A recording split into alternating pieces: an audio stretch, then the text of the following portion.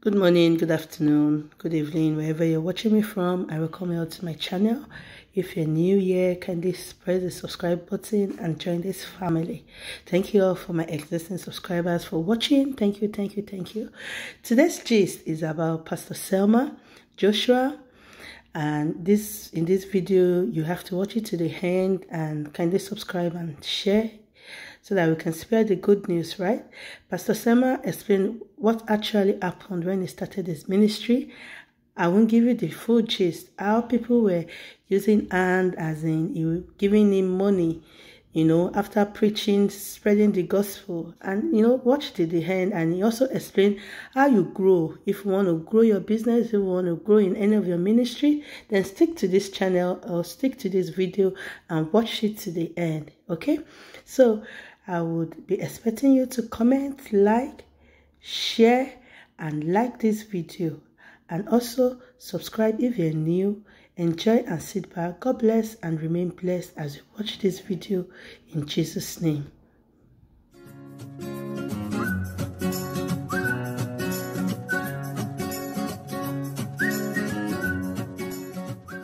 I want to say something now. When I started ministry, I used to go and preach, and sometimes now I have never preached for money. It has never been about giving. I love Jesus with all my heart, and for as long as I live, he becomes my motivation. Are we together? But when I started preaching, I remember when I would go and minister somewhere, and sometimes it's when I climb my bike going back home, they will now stand as if they are bribing me and bring out 2A and just count maybe 1,000 or 500 and say, "Man of God, may the Lord honor you. Thank you for coming for this meeting." I never felt bad because it was only my body that was in that realm.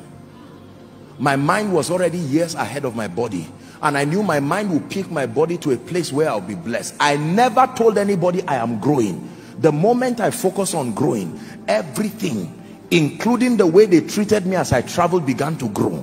Can I tell you this? Everything is waiting for you to grow too. Now, I'm going to demonstrate something that many of you have watched me do it.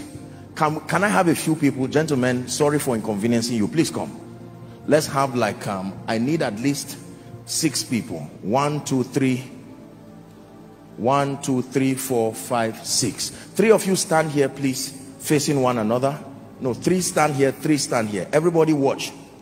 And don't let the devil deceive you to believe you know what I'm saying. Just pay attention to what I'm saying, because this is how the devil cheats people in church. Now watch this. Please go back, guys. This is what I want you to learn. Please, if you can lift your right hand, anything you can find, whether your watch, just lift anything up that represents your results. Watch this. These are all the things that you want. Now he's lifting money. Now he's lifting all of this. These are different dimensions in life. Watch this. The way God programmed life is that you don't, all these things they are lifting, lift it guys, are needed in your destiny. But to start looking for them one by one is a burden God did not give you. Are you getting what I'm saying? Most of us, when God tells you, you need influence, you need relationship, you need a media ministry, you need finances, you need to travel abroad, how do you start looking for these things one by one? How old will you become before you get them? Let me show you how it works.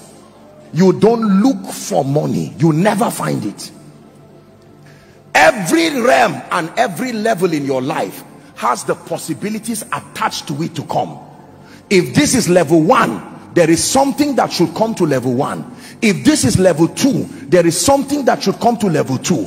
You don't bring them by getting them, you bring them by growing. Let me show you how the law works. For every step I take, come close to. Watch this. I'm in one room, poor and broke, from a family where nobody has risen, but I'm listening to Joshua Selman's message, and he's preaching, and I'm listening to it. Lord, I know that you are changing me. Watch this. I don't even know that these things are coming closer to me because I can't see them. I'm still in the one room. Let me show you how the law works. God has called you to be an entrepreneur. He has called you to be a man of God. Now I'm listening to Miles Monroe's materials. I'm listening to all of these things. Oh, there is something called the law of honor. That honor is the key to access. I've grown. Watch this. Are you seeing that now? Everything you are looking for is also looking for you, but it is not looking for this version of you. Please go back, guys. Is someone learning now? There is a version of you that wants to get this, a version of you that wants to sit in business class. You sit with business class with only 100 naira in your pocket. You are not yet there. So you go back. You know you have entered a realm because everything around you grows to support that realm. You cannot buy a Jeep and be looking for 1 gallon of fuel to fuel it. You are not there. Are you seeing now? If it is by growth you get to a point where you can buy a Jeep, then other supporting areas would have grown to make fueling a car not an issue. This is the mistake and the fallacy of a fake life. You came to church, sit down and learn. Watch this now. Because for some of you, I'm showing you a graphic picture of what God is doing with you now. You are seated in that house and you are saying, Lord, will you ever lift me? And then you keep learning, and then you keep learning, and then you keep learning. One day somebody just calls you and says, where are you? It's the law of time and chance happening. Remember, the power of God is supervising that law. You are a businessman. Someone now says, can you help me sell one land? And you sell it and make 300,000. It is small compared to the kingdom financier billionaire you are to be, but it is a test. It is only God showing you that this thing is working. Now you keep engaging these laws. A time will come where even you cannot push them away. The moment you are growing, even if you try to push them, they won't go. You push money away, it will not go, because your growth has brought it to your life. Are you getting what I'm saying now? Now watch this. By the time you stand this way, everything has surrounded you. The media interview you have always looked for, you forgot about it and focused on growth.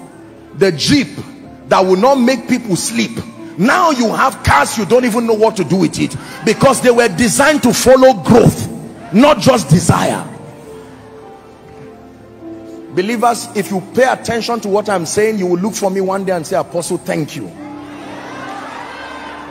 Let's go back.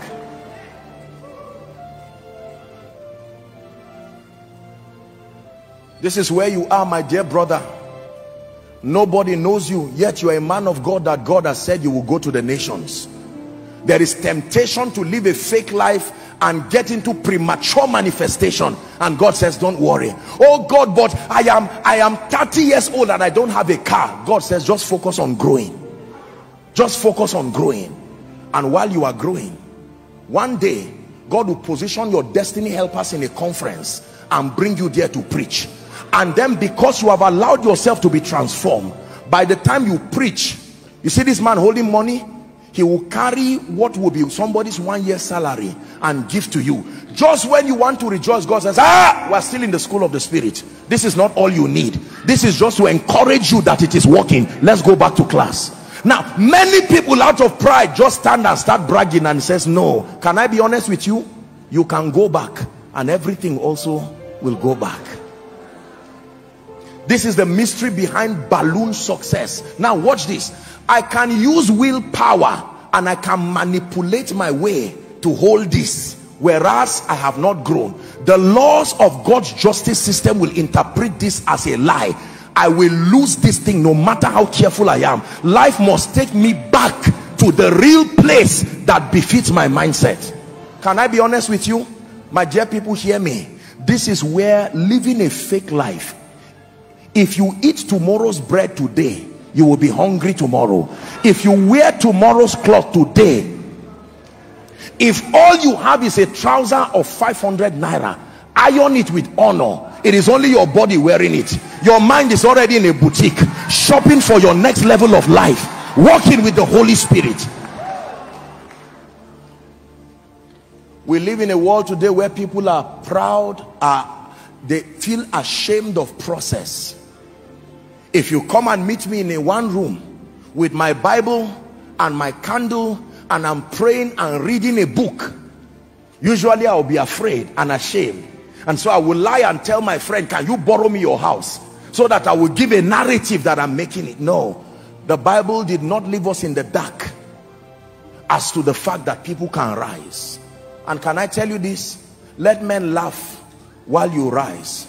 They will be the witnesses the day you rise. They will be the ones who tell people, no, minus this person, we knew him, we saw him when he started. Make up your mind that there is no living a fake life anywhere.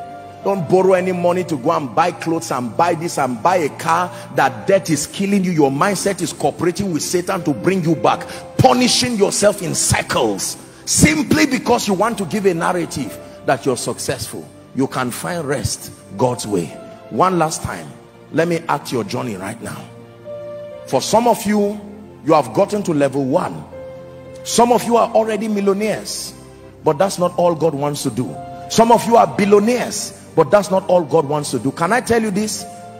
Until you get to a point where you can give to the kingdom without inconvenience, you are not yet there.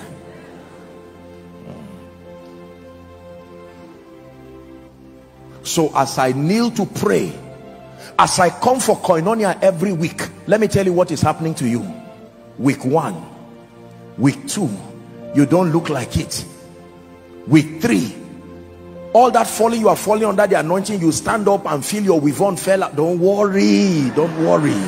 This is what is happening to you. I know you are laughing, but take seriously what I'm saying.